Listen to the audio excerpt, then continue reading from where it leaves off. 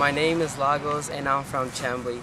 I've been playing soccer since I think like 6, but I've been playing in the streets. But I started organized soccer in like U8.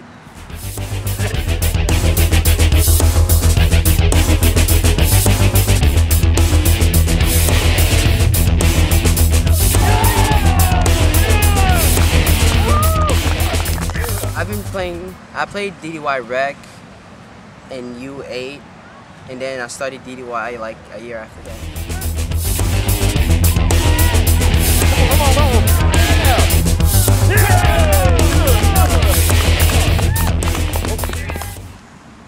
What I've learned from the coaches at DDY is always have fun, work hard, and like Jeff always tells me to be who I am, like be me.